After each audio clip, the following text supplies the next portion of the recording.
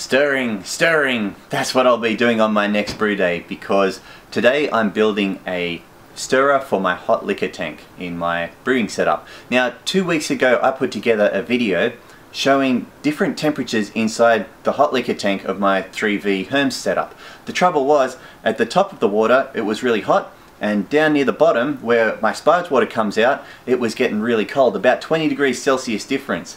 So I thought I need to stir this up and get more homogeneous temperature distribution throughout my hot liquor tank, and I set about ordering parts to build my own hot liquor tank stirrer.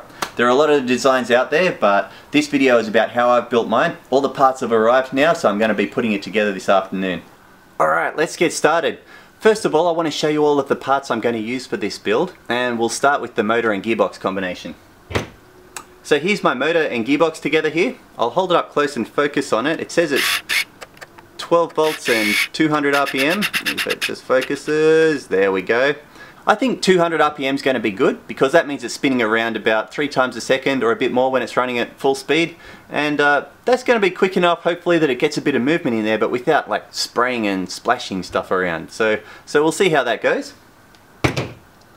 Next up I have this stirrer here that I purchased off eBay as well. These are made for laboratory situations. It's made of Teflon coating, so it doesn't react with anything, and it's good for high temperatures, and it's got this little front bit on it that can bend out as well, but I don't really need that feature. Now the trouble was that this has a 7mm shaft on it, which is a bit odd, and the motor's got a 6mm shaft, but thankfully eBay to the rescue. They sell these little coupling things here. If I can just show you inside there without getting too much glare. It's just got a 6mm hole in one end, 7mm hole in the other end, and a bundle of grub screws so you can couple two shafts together. It's pretty cheap too. That's all going to go together inside an enclosure. This is an LP35F from Polycase. You can get these CNC, but in this case I'll just use my tools and cut it up as I see fit. And it's pretty cool because it's got these little mounting flanges on the bottom, and that means I'll be able to mount it to my lid of my hot liquor tank while it's running, so that'll be really cool too. And we use these in our font snakes, so that's where I got these enclosure idea from. And that's going to be run from a 12 volt power adapter, and just a regular one, low voltage, safe, and of course a switch as well, so that we can turn it on and off nicely without having to turn it on and off at the wall.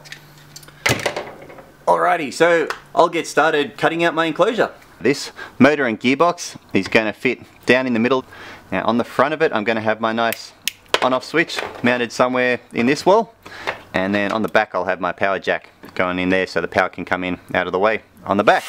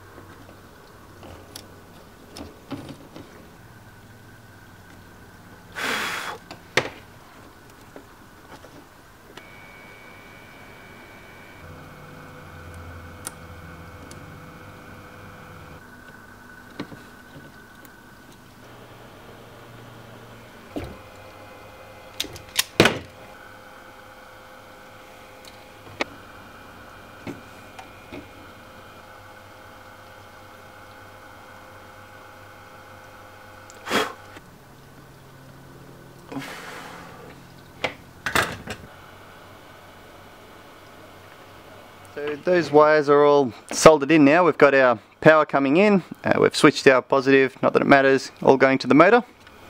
And I'll just drop this guy in nicely in the middle there. I'm just screwing it together now. It fits quite nicely, plenty of spare space. I guess the wires are a bit bunched up, but it'll be fine.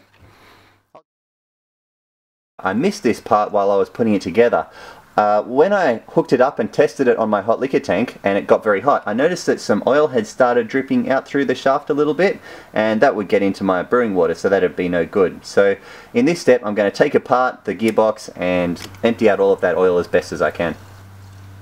Here is the inside of my gearbox, and you can see all of the gears in there. They're just covered in some kind of thick oil or grease. And I'm going to try and clean that off by washing it in some detergent. Just taking out the pieces bit by bit, try to clean them up in a tissue here to get off all of that thick gunky oil, and then I'll finish them off inside my detergent. Okay, so that's the fourth gear. He's all pretty clean now. And that's the main one because this is where all the oil was leaking out from underneath here. And of course I've got to clean out this here and get all the oil off here as much as I can. And that's also where all the oil is leaking down through there. All clean. I've finished cleaning off all the gears now. And I'm going to put this gearbox back together.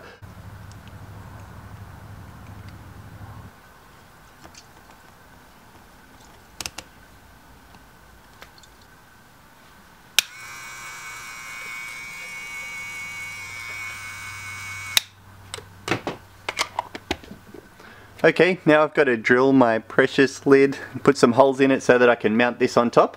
Alright, that's the lid drilled, and I'm going to put this on with some of these bolts that I had laying around. I think they're M4, and I'm going to need to make a spacer that holds this nicely above the lid here. So I'm going to design something in CAD and I'll 3D print that out. What I've got is a flat surface where it's going to mount on top. And then a bit of a curve here because my lid isn't entirely flat, and if I had this flat, the dome of the lid would mean it wouldn't sit properly. So just having this curve here helps it to sit more securely as well. And I'll just show you a 3D render of that. That's kind of what it's going to look like. I'll have two of these, and that's going to sit on top of my lid. Here is the 3D printer about to begin the print job.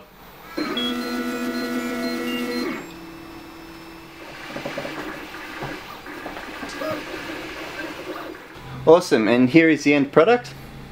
Two lovely orange spacers. Okay, so fast forward a little. I've printed off these two plastic spacers that are going to go under here. I've attached on my shaft coupler onto the motor.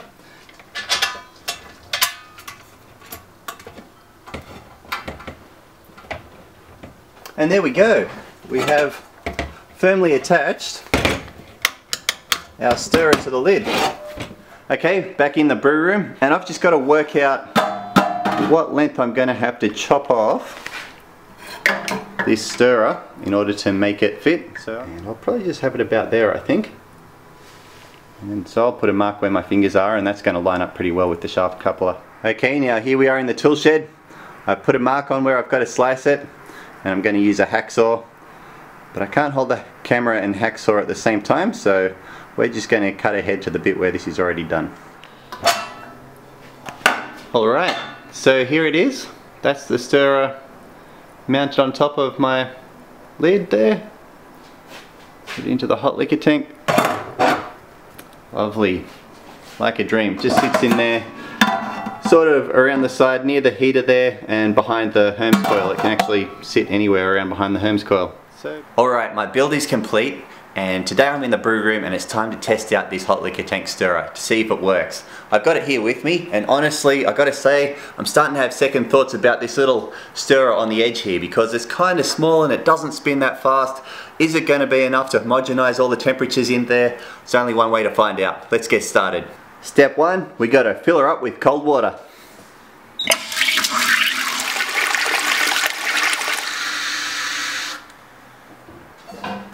Step two, got to put on the lid and start the stirrer.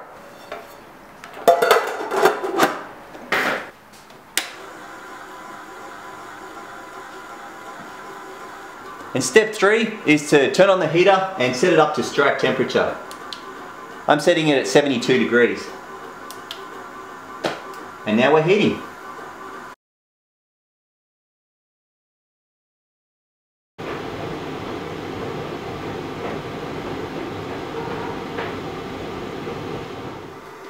Okay, here you can see we've reached 72.8 degrees Celsius, which is 0.8 above our set point. Now previously without the stirrer in the hot liquor tank we were getting around 1.7 degrees above our set point, and we'll see how high it goes this time before it starts going back down. And there we have it. So it's gone back down 0.1. That means our overshoot was only 0.8 degrees Celsius this time. So that's a great improvement over what we had before without any stirring going on in there. Okay, now here is the real test that we've been working towards. I'm going to turn off the stirrer, take off the lid, and we're going to see how well this heat has been homogenized around in the hot liquor tank.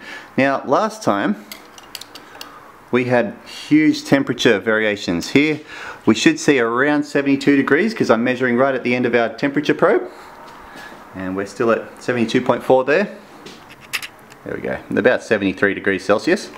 And if I move this one down now, the bottom near where my sparge water comes out, looks like we're about 74, 75 degrees there.